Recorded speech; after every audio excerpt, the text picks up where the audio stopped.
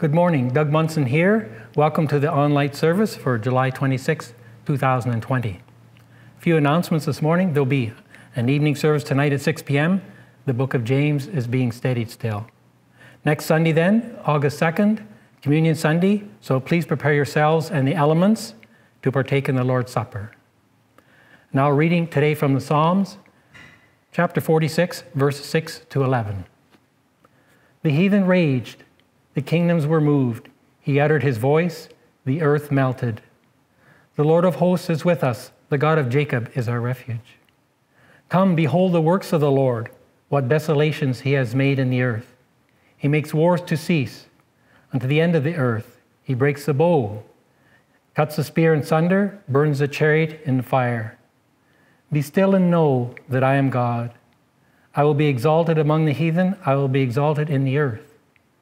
The Lord of hosts is with us. The God of Jacob is our refuge. Let's pray. Father, we're reminded that you are our help in all generations.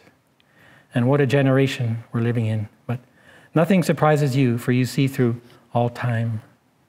And so in this time, help us, we pray, to be still, to know you better, walk in the freedom that you have bought for us. It's never easy, but your Spirit helps us as we ask.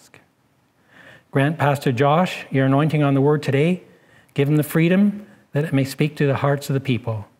I ask for Jesus' sake. Amen.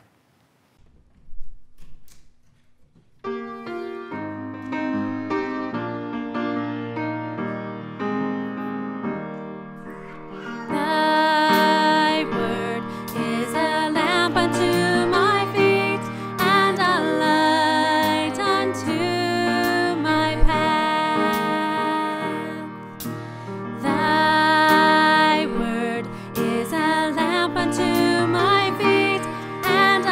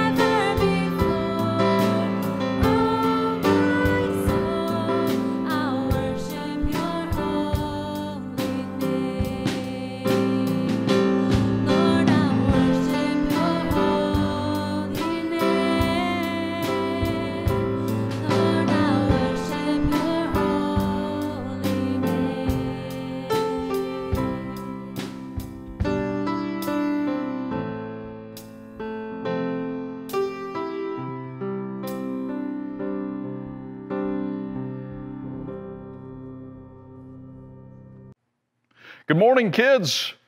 If you know me very well, you'll know that I like fire.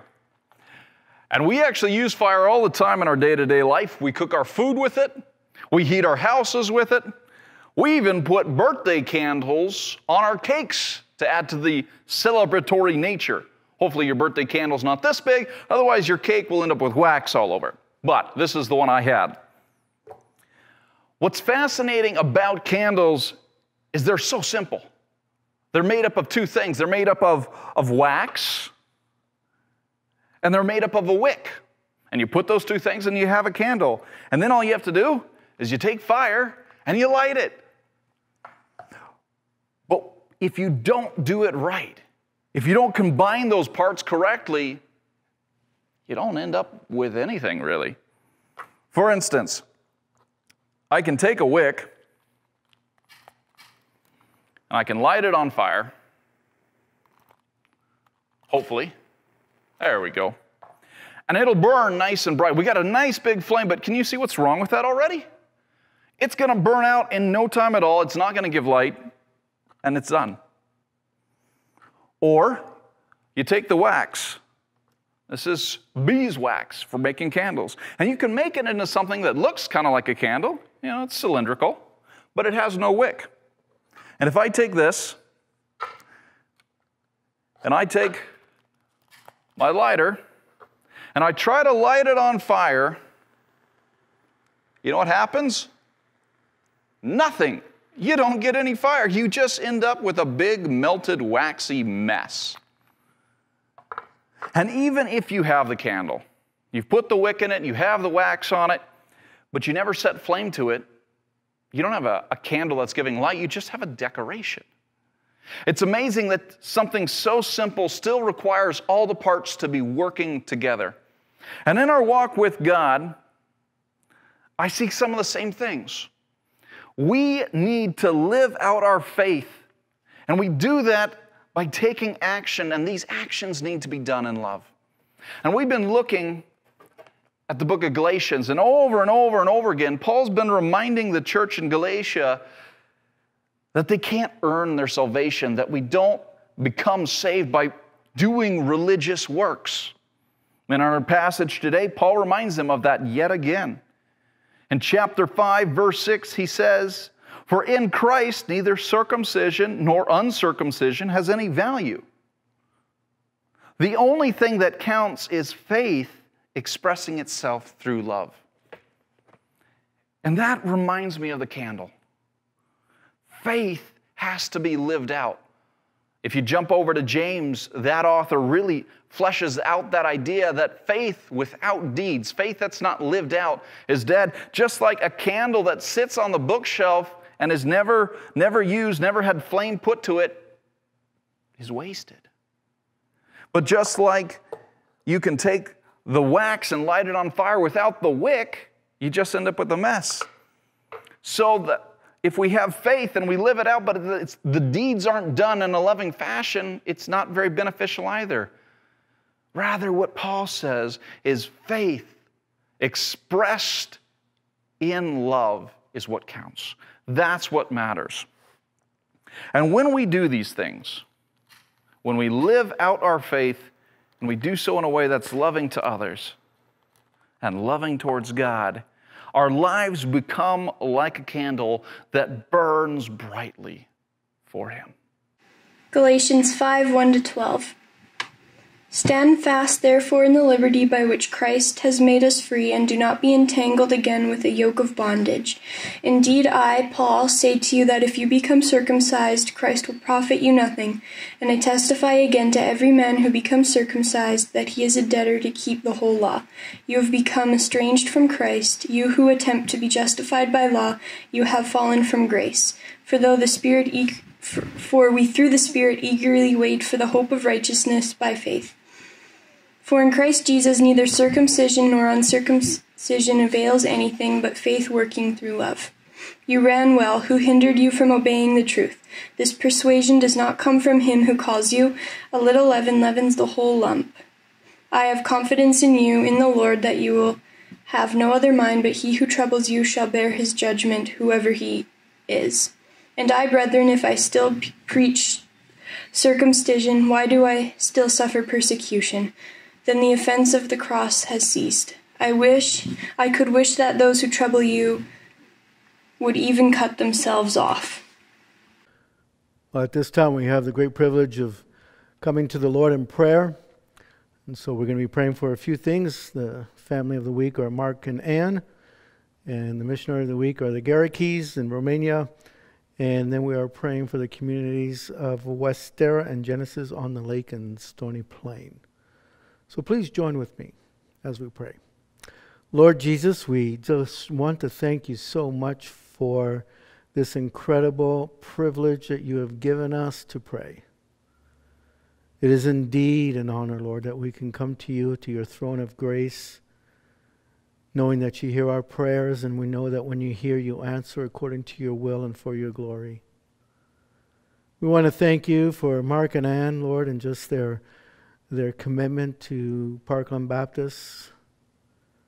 And I just pray, Lord, that this week that they would sense your blessing in a special way, your favor throughout the week. It says in your word that your loving kindness is new every morning. May they just experience a new aspect of your love throughout this week. Be with Mark, Lord, as he is experiencing an increased amount of workload at his job, and that you would give him the strength to persevere and the wisdom, Lord, to work well. And Anne as well in her work, Lord, that you would strengthen her and that they would sense your presence, Lord, individually and as a couple. Lord, we thank you for the Garricky family, Lord, and their ministry in Romania. Lord, we just ask that this week would prove to be a special week for them, that whatever challenges they're facing, Lord, that you would flatten them, whatever obstacles that may be in the way, that you would clear those obstacles, Lord, and that you would enlarge their ministry and increase their fruitfulness. Lord, that you would just continue to give them the stamina that they need, that your Holy Spirit would empower them.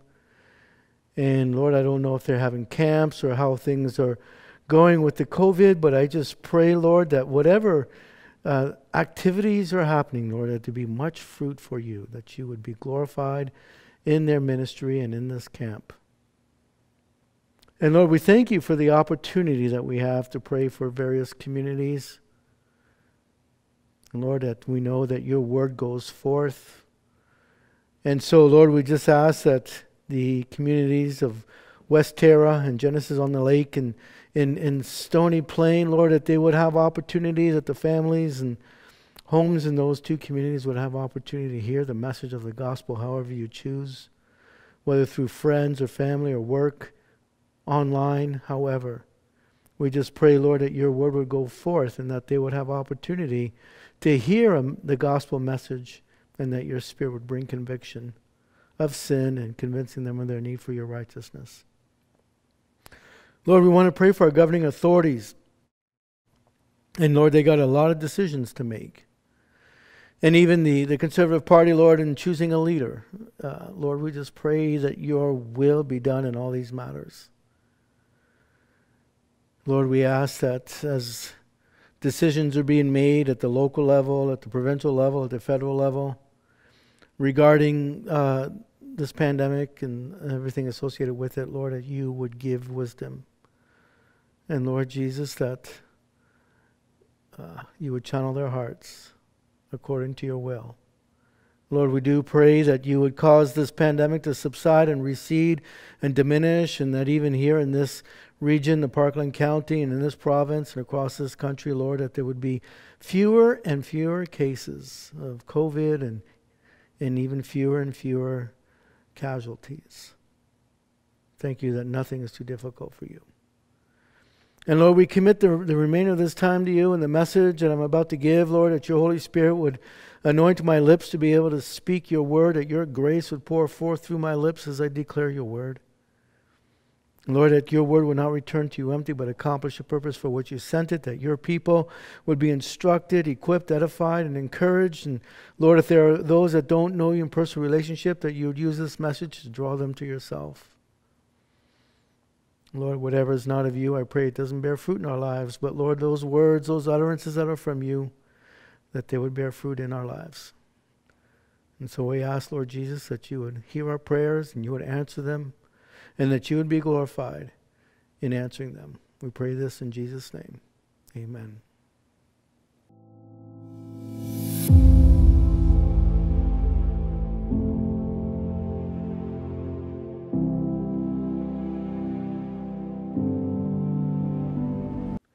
In her song, Me and Bobby McGee, Janis Joplin, a famous female vocalist back in the 60s, said that freedom's just another word for nothing left to lose. Well, is that really freedom? Are we free to do whatever we want? Is freedom an excuse to indulge ourselves? Well, we're going to kind of talk about that in the passage we're looking at today in Galatians chapter 5. And what we're going to find is that freedom is only possible by grace through faith in Christ Jesus. And so turn with me to Galatians chapter 5. Let's look at verse 1. We'll work our way through the text until verse 12. It says, "It was for freedom that Christ set us free. Therefore keep standing firm and do not be subject again to a yoke of slavery." Now, according to Scripture, freedom means that our former master, whoever or whatever it may be, no longer has authority over us. So, as Christians, for example, sin, Satan, and death are no longer masters. So, of course, we experience sin and we experience, the oppression of the Satan, and we all experience death, but we are not enslaved to these things. And furthermore, we're also free from the burden of trying to be good enough for God through our good works and religious customs.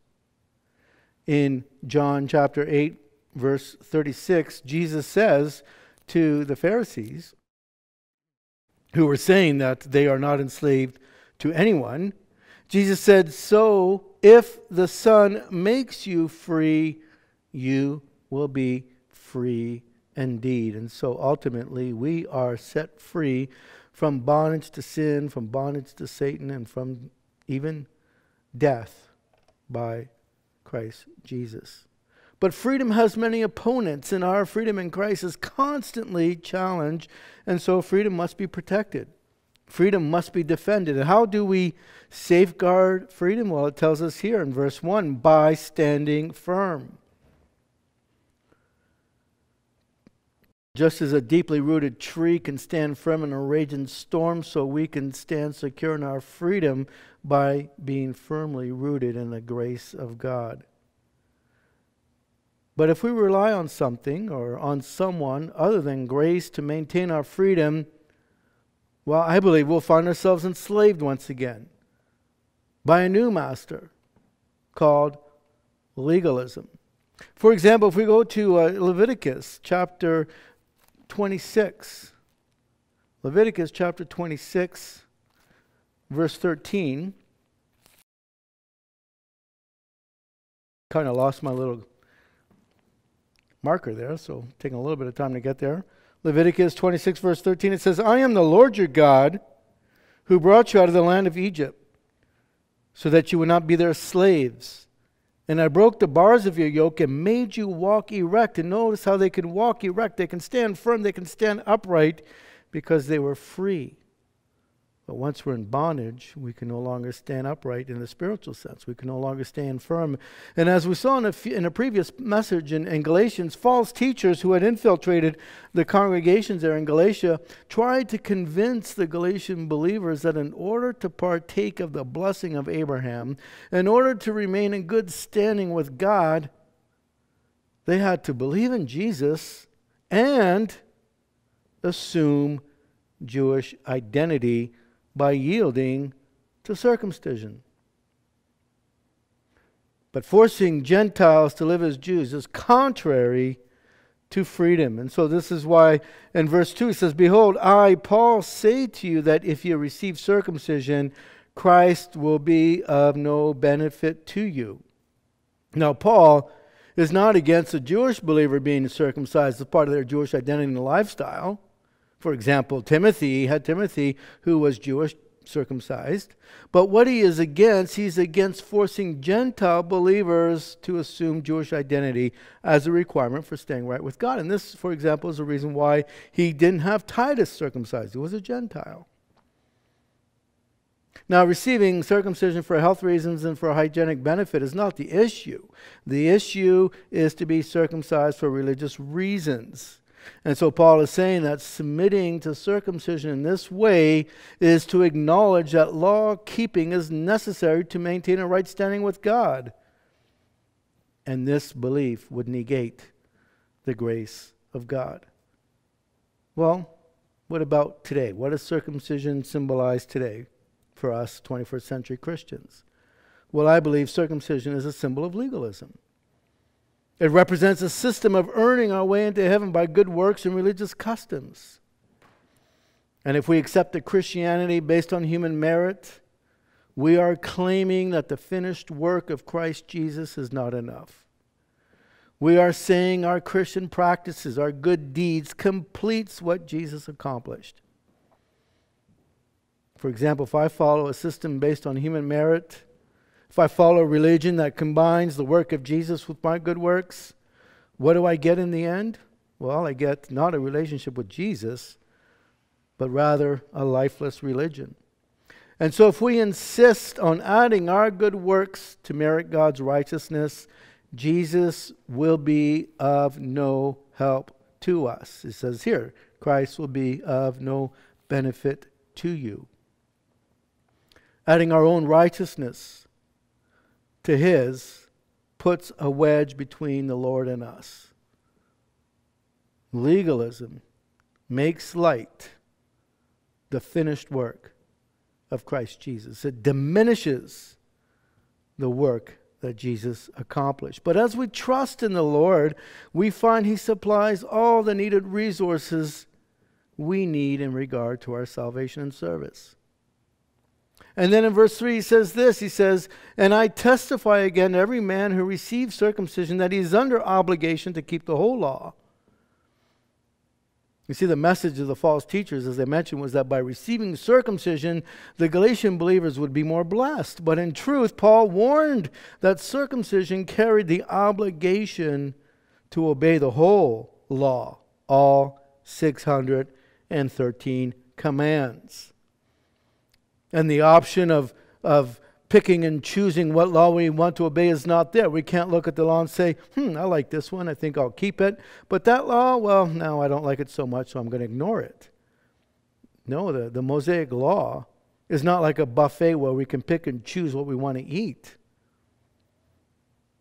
And so what Paul is saying here is that if we want to live by law, if we want to establish personal merit before God, we can't choose which laws we want to obey. For example, in James chapter 2, verse 10, here James is saying this. James chapter 2, verse 10 says, "For whoever keeps the whole law and yet stumbles in one point, he has become guilty of all." It comes as one package unit, and if we break one law, we're guilty of breaking it all. For example, if I surpass the speed limit and get pulled over by an officer, I don't say, "Please, officer, can you give me a break? I haven't robbed anyone. I haven't murdered anybody. I don't commit adultery." Well, you know what? The laws I keep do not cover the laws I break. So no amount of obedience can make up for one act of disobedience, and this is why we do not want to submit to a religious system that adds our righteousness to the righteousness of Christ Jesus as a way to merit God's favor. We don't want to go there. Because when we submit to such a way of life, when we seek to establish personal merit before the Lord, it is then that we cease to be free. We are enslaved all over again. So the question then is, why do Christians become legalistic? What is attractive about a legalistic Christianity? Why would we fall into the trap of seeking to establish our own righteousness? Well, I believe it's because we don't believe. No, sorry. It's because if we don't have rules and regulations to keep us in line, we will end up as rebels. But the Bible teaches that no person becomes a rebel when relying on God's grace and yielding to His Spirit. For example, this is one of my favorite verses regarding the grace of God. It's found in Titus chapter 2, verses 11 and 12. It says, "For the grace of God has appeared, bringing salvation to all men, instructing us to deny ungodliness." This is what grace does. It instructs us. It teaches us to say no to sin and to worldly desires and to live sensibly, righteously, and godly in this present age. That doesn't sound like a rebellious lifestyle. That sounds like the type of lifestyle the Lord has called us to. And so grace does not lead us into rebellion. And therefore, we don't need external rules and regulations to keep us in line. And then in verse 4 of chapter 5, it says this: "You have been severed from Christ. You who are seeking to be justified by law, you have fallen from grace." This is pretty serious. The result of defecting from the gospel of grace for a system of personal righteousness is described here in the most alarming way. Severed from Christ, fallen from grace. What Paul is telling us here is that if we seek to establish our own righteousness, we will cut ourselves off from the Lord Jesus. His righteousness will be of no value to us. And so by adding our good works to merit God's favor, we cease to be free. By adding our good works to merit God's favor, we sever ourselves from the Lord Jesus. And by adding our good works to merit God's favor, we separate ourselves from His grace. We have fallen from grace. Now, Christians can fall away from grace, as it says here, but it's not because of committing some gross immoral sin. Fallen from grace means that our trust in Christ Jesus is forfeited for a merit-based system. We lose our grip on grace for daily living. Grace no longer operates in our salvation reality. Now, before we talk about fallen from grace, let's talk a little bit about how we enter into this grace. Now, Romans chapter 5, verse 2 says this. It says, "Through whom we have also obtained our introduction by faith into this grace in which we stand." And so we enter into this sphere of grace by faith, which suggests that we can also exit from the sphere of grace, and that's what I think Paul is getting at. And so one who says, "I was saved by grace through faith in Christ Jesus, but now my salvation depends upon my own efforts," anyone who lives according to this philosophy has fallen out of the sphere of God's grace, and they no longer rely on His grace to persevere. Our relationship with the Lord is either by divine accomplishment or by human achievement. It cannot be a picture of both, or it cannot be a mixture of both, So does falling from grace suggest that we lose our salvation? Is that what Paul is saying here? Well, I don't believe so. And the reason for that is because if we go to earlier chapters in Galatians, for example, in Galatians 4:12, Paul calls the Galatian believers brothers. If they're brothers in the Lord, it means that they believe in the same Jesus. So what is he getting at? Falling from grace, what does that suggest? Well, I think if we view salvation as past, present, and future, we may understand a little bit of what Paul is getting at. See, salvation is in the past tense, the present tense, and the future tense. We are justified by grace through faith. That is past. That happens at the point where we trust in the Lord Jesus for our salvation. We are justified at a particular point in time. And we're being sanctified by grace through faith. That is the present. That's what happens between the time we accept the Lord Jesus until the time we die. That's the whole process of sanctification. And finally, we are glorified by grace through faith, and that is yet future. I believe Paul is saying that we can fall out of the sphere of God's grace for sanctification. If we seek to establish our own righteousness, we no longer grow in sanctifying grace. When we fall from grace, we are still justified by faith, but we cease to grow and mature in the grace of God. For example, Let's go to 2 Peter chapter 3, verse 18. Peter says this, but grow in the grace and knowledge of our Lord and Savior, Jesus Christ. Now, when he says that, it suggests that there is a possibility of not being able to grow in the grace and knowledge of the Lord Jesus. And that's what I think it means by falling from grace, by ceasing to grow in sanctifying grace. And so what Paul is telling us here in Galatians chapter 5 is we continue our Christian life the same way we began our Christian life, by grace through faith. The Lord lavishes His grace on us not because of our feats for Him. He lavishes His grace on us because of our faith in Him. And so through faith in Christ Jesus, we stand firm in our freedom. Through faith in Christ Jesus, we stay connected to the Lord. Through faith in Christ Jesus, we remain within the sphere of God's sanctifying grace. And because we have the inward power of the Spirit dwelling in us, we do not need the outward force of rules and regulations. The indwelling Spirit does a far better job bringing about righteousness than our good works and religious customs can ever do. And then in verse 5 he says this, for we, through the Spirit, by faith, are waiting for the hope of righteousness. Now, just as a zygote or an embryo or a fetus is fully human, though not fully developed,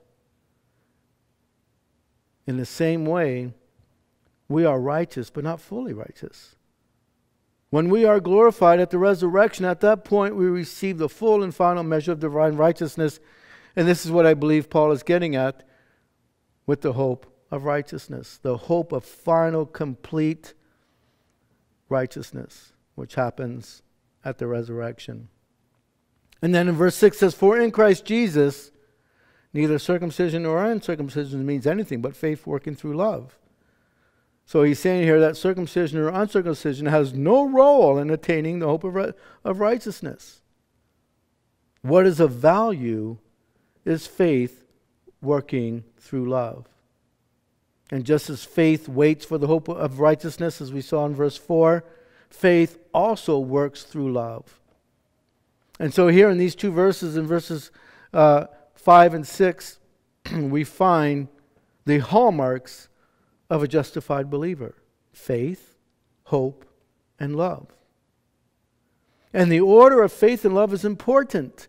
Faith is the root, and love is the fruit. Faith produces the work, but the work does not produce faith. And so faith working through love fulfills the law far better than our self-righteousness. And so through faith in Christ Jesus, we stand firm in our freedom.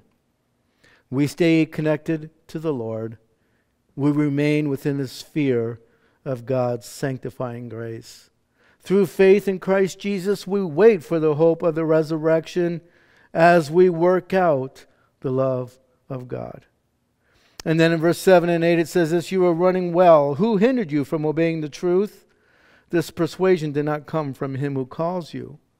Scripture likens the Christian life to a race, and we don't run the race to be saved. We run the race because we are already saved. But legalism hinders our progress in the race. It restricts our walk with the Lord. It obstructs our status as free people.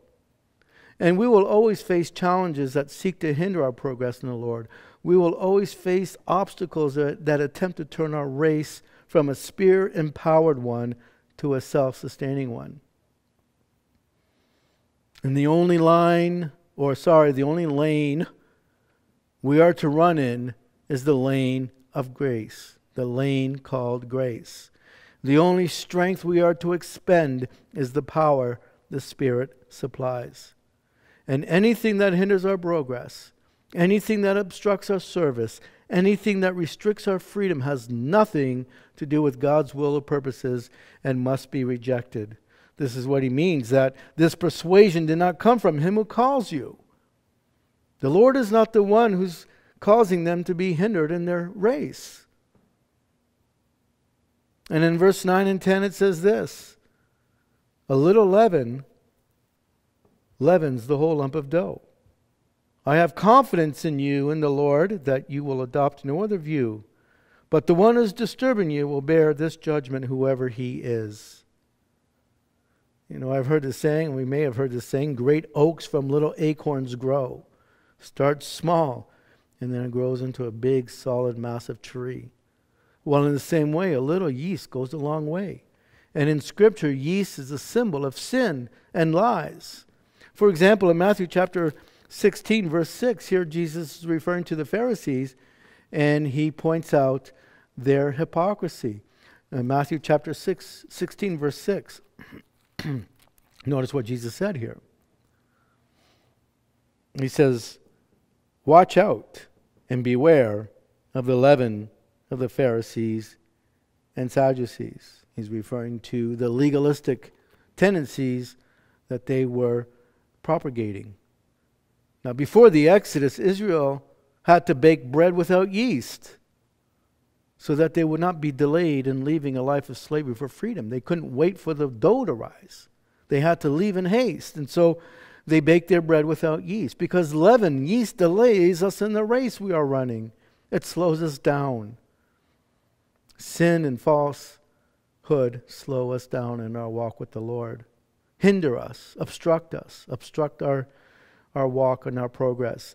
And if not dealt with, false teaching, which might begin small, will quickly spread and disturb a whole local church congregation, as it was doing here in this case. And so in verse 11 and 12, and we'll finish with this, it says, but I, brethren, if I still preach circumcision, why am I still persecuted? Then the stumbling block of the cross has been abolished. I wish that those who are troubling you would even mutilate themselves. And some people walk away from the church because they are offended by the exclusive claims of the gospel. The cross provokes persecution. The cross arouses opposition. So why is the cross so offensive? Because it nullifies any thought of personal merit. The cross says God will not accept my righteousness as the basis of justification. The cross is offensive because it says good people do not make it to heaven on their own. For example, Nicodemus in John chapter 3, a very, very moral man. If anyone could earn his way to heaven, it should be Nicodemus. And Jesus tells him, unless you're born again, you can't enter the kingdom of heaven. So the cross is offensive because it says good, moral people do not make it to heaven on their own. The cross crushes our pride. It says I must die to self. The cross is offensive because it is God's final no to all human attempts to seek and serve God. The cross is offensive not because Jesus died for my sins. In fact, that's probably the aspect of the cross that we all embrace.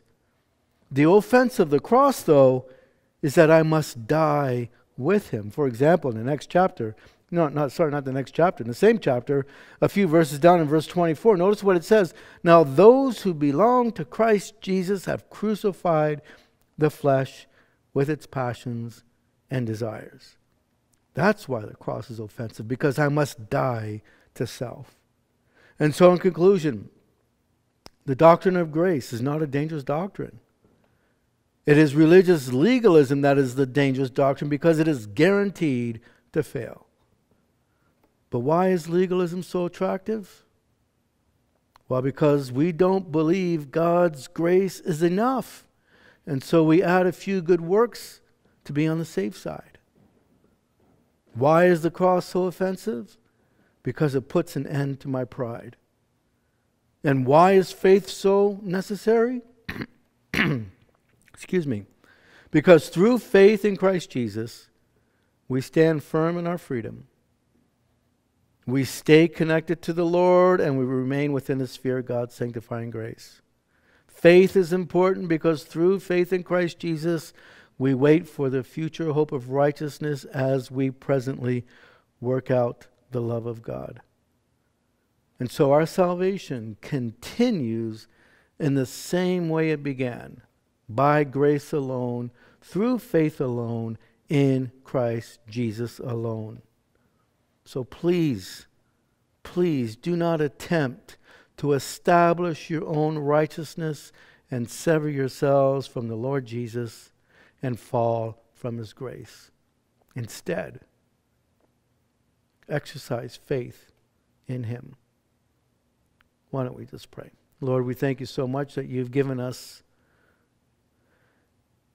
open access into Your grace. Thank You, Lord Jesus, that Your grace is more than sufficient. We don't need to rely on our own efforts. We don't need to rely on religious rituals. We don't need to rely on our good works to merit Your favor. The Lord Jesus has done all of that on our behalf. And so, Lord, help us not to be looking to ourselves to continue on in this relationship with You, but let us continue to look to You. Just as we began our relationship with You on the basis of faith, help us, Lord, to continue this relationship with You on the basis of faith. Because Your grace is sufficient to keep us saved. Your grace teaches us to say no to sin. Your grace teaches us to say yes to Your righteousness. And Lord, if there's people that are listening, anyone listening here that doesn't know You in personal relationship, that has not experienced Your grace, Lord, I pray that You would draw them to Yourself so that they can know the lavish, infinite grace of Christ Jesus. Thank You, Lord, for the salvation that You've given to us and that You've secured it from beginning to end. We pray these things in Jesus' name. Amen.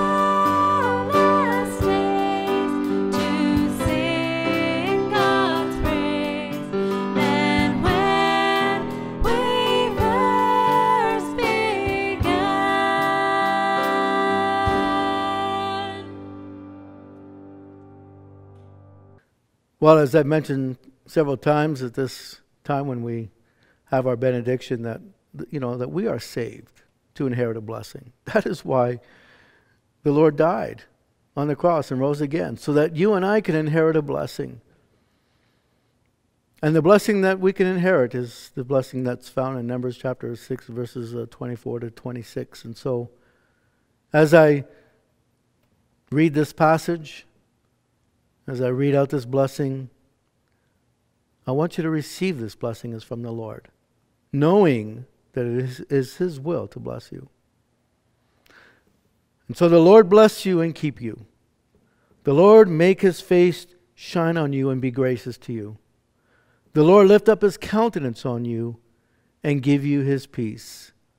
And so may you go in the grace, in the favor, in the blessing, and in the shalom of God, not only today, but in this week. In the name of Christ Jesus, amen.